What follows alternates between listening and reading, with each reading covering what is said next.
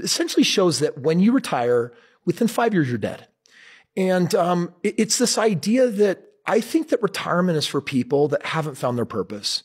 They haven't found mission. They haven't found something fulfilling. And for them, like, they classify work as like work. Like, I have this brother-in-law years ago who, was like, come on, Chris, like, what do you do for fun when you're not, doing business? I'm like, well, I mean, business is fun. Business is how I play. He's like, yeah, but that's work. Like, what do you do to unwind? What do you do for fun? And he couldn't fathom, right, at least at that time, having so much passion and joy in something that, like, I don't know, work is a designation for people that don't like what they do. Well, and Chris, I think that's where this comment comes from, is someone saying, I hate my job. I'm looking forward to the day I don't have to go into that job anymore.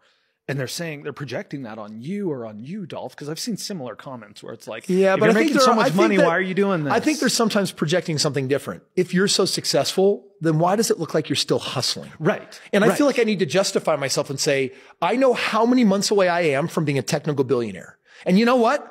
Who cares? I'm going to blow past that, and I want to be worth $100 billion. And frankly, I will probably spend my entire life making as much money as I possibly can and just giving it away because that's fun for me. Like, the enjoyment of the creation of building it. And this doesn't mean that I live as a pauper, right? I mean, I have a beautiful life. I mean, I have a private jet, about to have 2 private jets. I'm saying it's not that I don't enjoy spending money on fun, but I'll tell you what I love spending money on. I love spending money on memories.